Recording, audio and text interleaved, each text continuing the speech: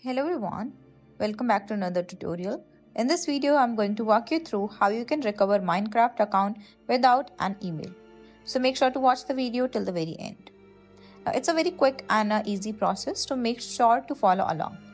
If you need to recover your Minecraft account and you cannot use your email either because you forgot or lost it or you don't have access to it anymore, you will need to contact the Minecraft Help Center customer support and follow through with this page only.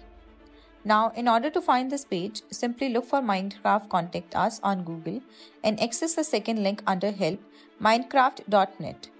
As you can see over here, help.minecraft.net, contact us a request, you will be automatically redirected to this page, and in here, you have to include as much information as possible regarding the issue that you're having with your email. So on the game title, select which edition of Minecraft you play on the platform, the category which should be account support, and then on the subject, simply select change account information.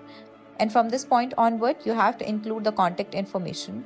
Now this is important because this is how Minecraft is going to talk to you and help you recover your account without access to its email.